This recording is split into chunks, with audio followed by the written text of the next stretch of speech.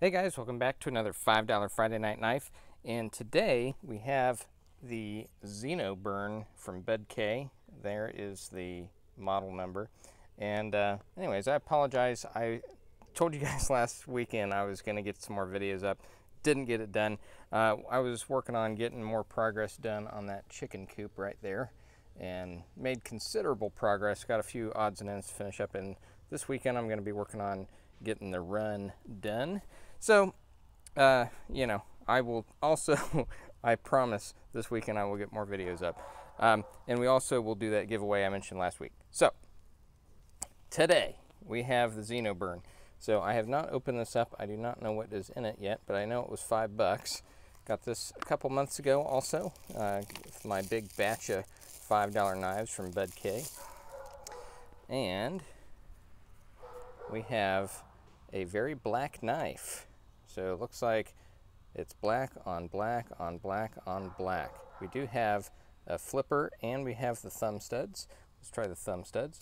Ooh, yeah, comes right out. It is a frame lock, and lockup is actually pretty decent. Very early, but also making full contact, which you can see right there, and pretty easy to disengage. It is spring loaded, so the spring engages right about there. And I apologize for the dog barking. That's not my dog, it's neighbors. Just won't stop barking, so yeah, that's fun. Do have a fairly deep carry pocket clip. Got that part of the knife sticking up out of your pocket, but that is not much. It is a cleaver style, and cleaver styles are still fairly popular. It's been kind of dying down a little bit, but I don't know. There are folks that like the cleavers.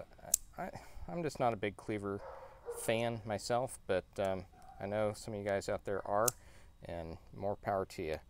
It does say Xeno Burn on there. There is the model number and made in China, of course. With all the $5 knives, they are made in China. Let's look at the centering. Centering is actually not too bad. Not too bad. It might be shifted that way just a little bit, but not enough to worry about. Nothing's making contact or anything.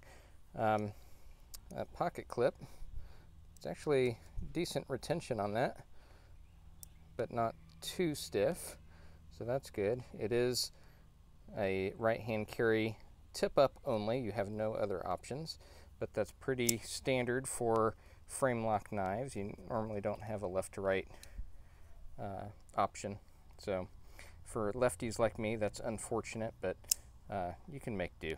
So grip, yeah, you know, it's very slick, so when that gets wet, that will be a problem, but dry it is comfortable, and it does fit the hand well. You do have a nice little curve here for your thumb, and you do have some very mild jimping up there. It's very rounded, so it does not hurt your finger. And you do have a scallop here for your first finger choil there, which is nice. And yeah, I mean, it rockets right out of there and makes good contact, good lockup. There is no skeletonization in there. Blade play, let's see. I don't feel anything left to right. Let's check up and down.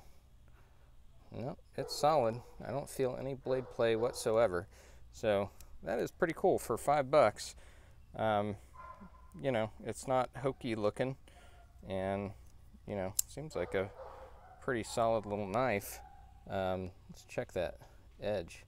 Ooh, that feels sharp. Let's check it out. We got some paper, so let's get it.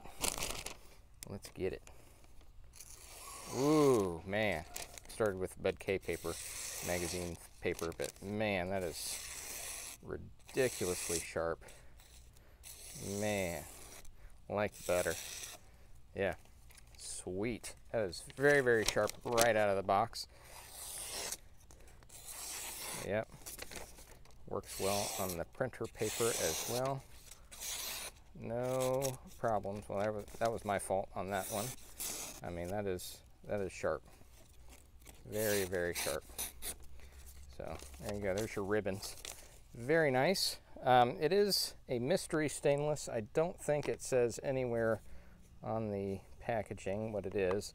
So that's pretty typical. So there you go. And I almost forgot. We have a $5 Friday night beer here. This is from Jackie O's. So this is an Ohio brewery. This is from Athens, Ohio. So I haven't tried this flavor before. Komalunga, or Lungma. There we go. Whatever. Don't have to pronounce it to enjoy it, I guess.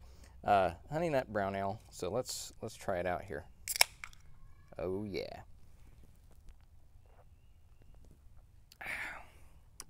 Yeah, you can definitely taste the honey, and so it's definitely an ale, and you can definitely taste a little bit of hops, a lot of honey, and it's just a standard kind of brown ale. It's got a good flavor to it, not too heavy, so good drinking beer, and yeah, I like it. So anyways, there you go. I don't have any relationship with any brewery, so if you see a beer on here, it's just something I decided to try.